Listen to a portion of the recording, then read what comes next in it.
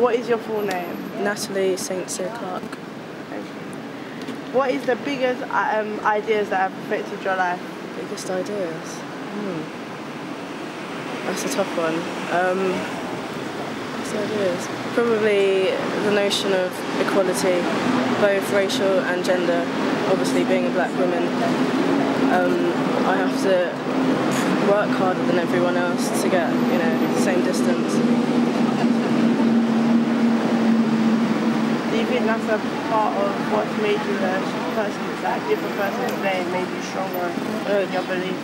Definitely, because I went to a primary school that was very mixed and everyone given the same opportunities, but then I went on to a secondary school that was mainly white people, mainly people with money, and I had to work hard to fit in, had to work hard to, I suppose, be accepted by them.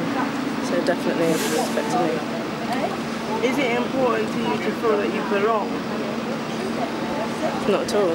It's important for me to feel comfortable with myself over belonging. Obviously, being a human being, it's nice to belong to a community, but I'd rather be comfortable with myself first before belonging in the community. What are the most important things that inform that make up your identity? I suppose my dad.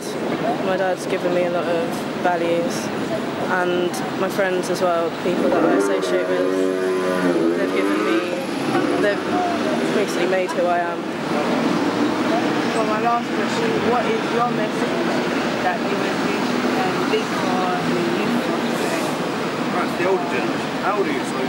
I'm 19. Oh, maybe the older. Older generation. Don't think all kids are bad, pretty much.